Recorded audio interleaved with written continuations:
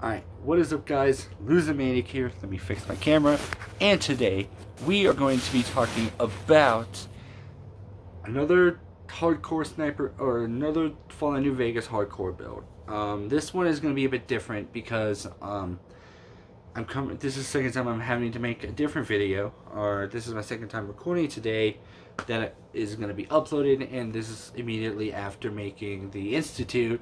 Why the Institute is the worst faction ever, which came into a rant. So sorry you guys saw that. If you guys didn't enjoy it, I don't blame you, but this was gonna be a bit different because I have been wanting to make this for a while, and the reason that is because whenever I first started New Vegas, I wanted to do a sniper character because I didn't like sniper rifles. I don't like sniper rifles, but that's mostly in like multiplayer for Call of Duty because you have no control over that. But in the Fallout series, you have control of how it is done. So this one, and so whenever I got the Ultimate Edition for New Vegas, the first thing I wanted to do was a sniper character, which is what I did. It was really fun, but then I was like, you know what, let me try a hardcore mode. After the PS4 broke, after my PS4, something happened to my PS4, after the PS4 like took a shit on me, metaphorically speaking, I went back and I played New Vegas and I did hardcore mode. And number one, it's really fun. I've done it before, but I struggled a lot, but now that I kind of focus, now that I know what to do, it's a lot of fun. And two, one of the things I wanted to do when it came to hardcore mode was be a sniper, but there is no way of doing that. Let me fix this a bit. Yes, I'm sitting on my bed. This is my pillow I use, so let me fix that. So this is going to be the sniper character. I didn't have time to memorize it, so if there's something I miss, I'm sorry. So special stats for this character: 5 strength, 6 perception, 4 endurance, 4 charisma, 6 agility. 6 intelligence, 6 agility, and 9 luck. Attack skills are gun, sneak, and survival. Optional. Tags which are necessary, which one of them is necessary, is repair, barter, and lockpick, because one of the weapons is needed there. Optional weapons of choice when you go to the Hoover Dam with is either the Gobi campaign scout rifle or Christine's silence or COS silencer rifle, which you can find in Little Yangtze at the Old World Blues DLC. The reason, and a lot of people use the Anti-Materiel Rifle for the sniper build, the reason we're not doing that is because even with, I think one round of 50 mg, or .50 mg is like 1 pound, which means you're going to be carrying a lot less .50s. And you would be carrying more 308s than .50s, obviously. And so we need more .308s, so something like this helps. And plus, the Anti-Materiel Rifle is heavy on its own. Christine's COS silencer rifle is 6 pounds, not exactly, but it is 6 pounds, and a Gobi Campy Scout Rifle is 5-point-something pounds. So, lighter ammo, lighter guns. Boom. And this one is a bit different, because if you have the Lonesome Road DLC, this is going to use a different type of armor. Armor for this one. First Recon Beret, Authority Glasses, which I'll talk about how to get that in a moment, and Ulysses Duster, which adds +1 charisma, and adds a critical chance of 5%. So you're basically using it's basically like the Elite Riot Gear, except you're not getting much protection, but you are still getting the benefits from the light armor perks. I was talking about, so Authority Glasses, where you can find them. If you know what Caesar's Legion is, if you're facing the the safe house itself where you can enter through. If you look to the left, you see like a little outlook up near the old nuclear test site. There is 2 places you can get the authority glasses. One is on the ground between some chairs. There is one on the chairs. I don't know if you can retrieve those. There's one on the ground there, and there's also one on some sandbags up on the front of the outlook. Well, in the outlook, not having to turn around and face the outlook. It's on there. Those are optional, but for purposes of this, I will say do get those because those kind of help out the character a bit. So, I will go over 308s in a moment, but now let's talk about perks. I don't have all the perks listed, so I'll name off a few. The recommended perks, this is one that you have to have for this character, is Hunter, jury rigging, obviously, intense training with the luck stat. I'll talk about that in a moment as to why. Well, it's obviously because it's a sniper. Light touch, and travel light, because so when it comes to light touch, it adds a 5% critical chance to your base critical chance. It's not affected like Finesse or Ulysses Duster or the first recon. That is your base stat, which means you could add more to it, and some other optional. So check the description. I'll have all the information there that you need, just so that way people who write stuff down aren't gonna be like, alright, all this. Plus, tag skills are a bit weird with Educated, which is another essential perk that you must have. Some other additional perks include Fight the Power, which is by far my favorite. Intense training of agility. I'm trying to remember some more. Tunnel Runner, just to name a few, because I had all of them listed below, but my mind is complete shit, so yeah. This character starts with the NCR. Trying to remember what else. I do have implants, strength, agility. I didn't add perception because I don't know if perception actually affects VATs. Hit chance, if it does, or whatever, right?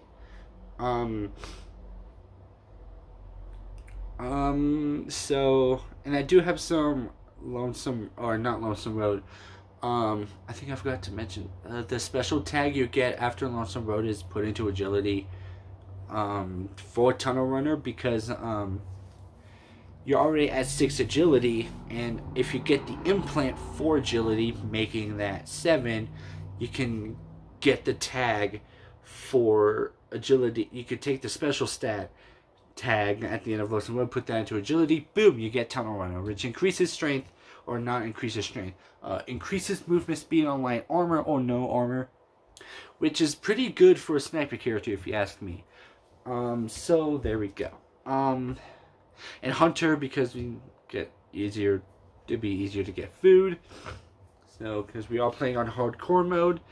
So if after you leave Doc Mitchell's place you set it on hardcore mode, the answer is yes, because that is what this is about. So yeah, I do want to mention one thing before I get into the backstory, just in case people who don't like backstories can just go on ahead and fucking leave. If you do have Dead Money DLC, I don't know exact locations where, but if you go, whenever you go and retrieve Dog in the police station, if you find the men's bathroom, there is a chip code thing, I don't know what it's called, or a vending machine retrieval code for 308 ammo in the men's bathroom. That is important for this, because if you once you get into Sierra Madre and you turn on the power for the casinos, if you max out blackjack, because you're already gonna have a luck of 10, and I advise getting the luck of 10 at like level 2, so you have that luck for the rest of the game.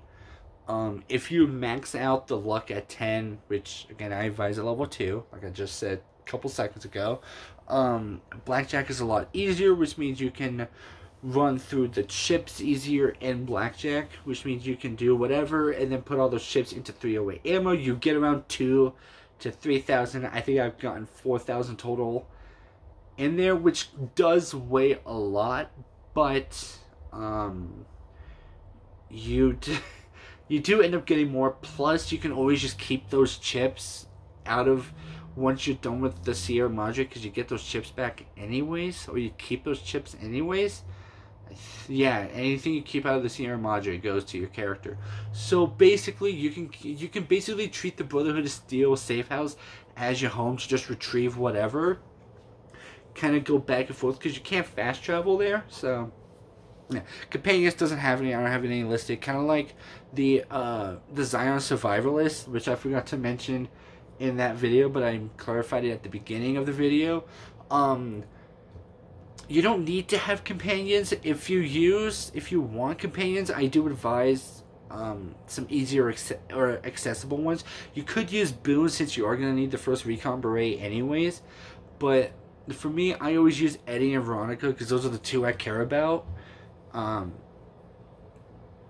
Plus with that, you now have an excuse to have the Lonesome Road perk, which basically makes it to where you have 10% more damage and 10% more accuracy, and that's when you don't travel with a companion. So that is pretty useful. I am lightheaded. I've been talking too fast. Give me a moment.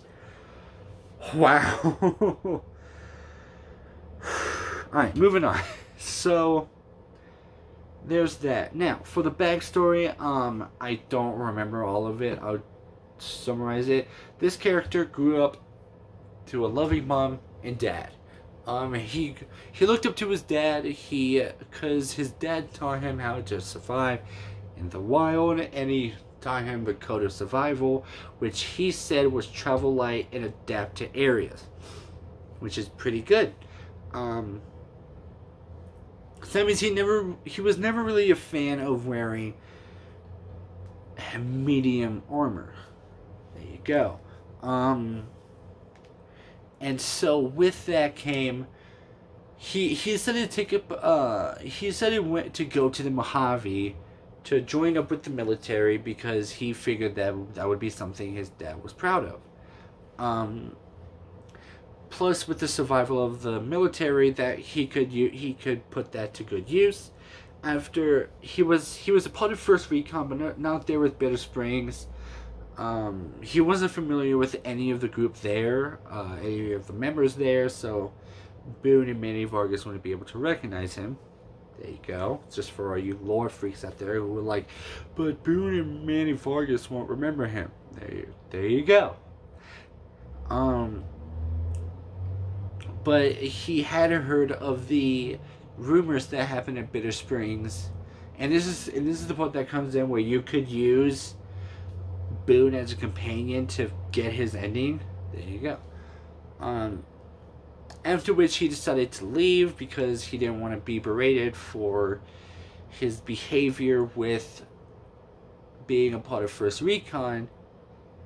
And so after that, he decided to take up a job as a courier, living because he decided to use that as an excuse to adapt to environments, like his dad said, and he also would use this as an excuse to visit his family, since he would always travel west to the Shady Sands where he grew up.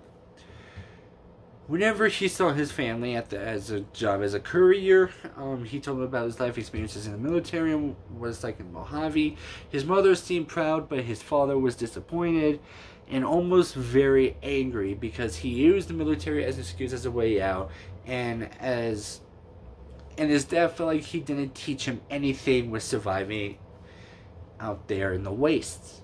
So whenever the time came to, he decided to leave Mojave, leaving his family behind because his dad was whatever you want to say he was. And so he, as a career job, he was carrying the platinum chip. He was knocked out, in Good Springs and shot by Benny. Oh my god. That was so much talking. So yeah, there it is. There is the Fallout New Vegas Hardcore Sniper. If I forgot anything at all, check the description. All of my notes are there. Everything I have. So yeah, remember, play this on hardcore mode. Stay light, stay out of sight, and whatever first recon's symbol is, do that. Sorry, I'm really tired after that Institute thing. So yeah, like, comment, subscribe, all of that. I am Losomaniac, and I hope you guys enjoy this build, because I have spent forever trying to figure this out, and I might just go back and play New Vegas because I want to get this done. I haven't even reached level 30 yet. That's the weird part of this. I'm basically showing you guys a character that even I haven't reached level 30 in. So yeah, hopefully you guys enjoy this character. There are a few optional weapons you can use, such as the Rat Slayer, which you can find at the Brockflower Cave. I do advise being careful though, because those rats are fucking crazy. And they will kill your companions. Plus, you can also use the hunting rifle. And kind of going back to what I said with the combat armor and my Zion Survivalist, you can basically do that with the hunting rifle to repair your other hunting rifle with the scope and bolt action, whatever. As well as some ammunition. Yeah, so there you go. Again, check the description if there's anything I might have missed. If you guys can think of anything that's important related to this build, please let me know, because I want to give you guys something. I want to give you guys a good experience. And if you guys have any questions about this build, let me know. I'll be happy to answer them. So yeah, peace.